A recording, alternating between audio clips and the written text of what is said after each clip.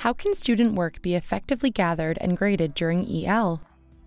Experiential learning activities are often more variable and open-ended than traditional classroom assessments.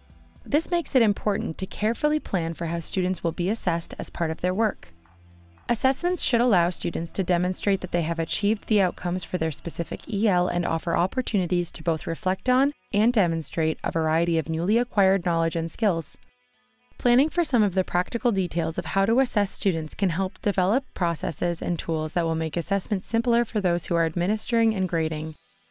Considering how students will be assigned work, how that work will be collected, and the ways that feedback can be provided to students are all important components of preparing EL assessments. This consideration will also ensure that the assessments are clear and consistent for the students completing the work. This section of the module is focused on building out a plan and identifying tools and processes to gather and grade evidence of student learning for a range of EL opportunities. And then in the classroom, they were taught concepts of civic engagement and community participation, volunteering, and so on. So it was a challenge to think about how to integrate those two forms of learning, classroom learning and experiential learning.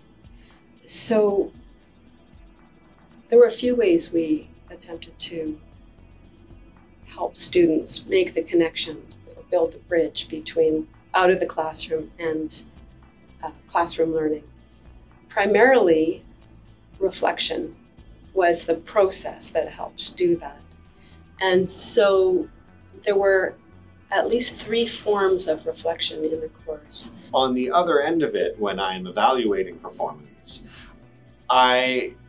rather than grading an extra exam question on more content that might have been in those classes, or grading an assignment, a hand-in or a case assignment that could have been about a general topic rather than about simulation, I'm grading grade elements on this, and I'm allowing the students to express themselves differently.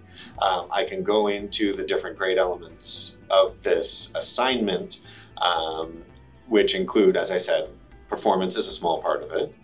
There is a status report, which is a slide deck, not a presentation, but a slide deck that is handed in and read. I do this because this is the dominant form of communication nowadays in business, and it's not used that often in business school, and it's important that students start to see, hey, how can I communicate using this format rather than the typical Word document, 20-page paper that no one will ever read other than your professor. In terms of assessment, certainly I designed the assignments with this option to participate in community service in mind. So when I have, for example, a report that's due in the class, if students decide to engage in something in a community service focused way that's experiential, then the grade would be the same as if I was grading a report from a group that didn't engage in that.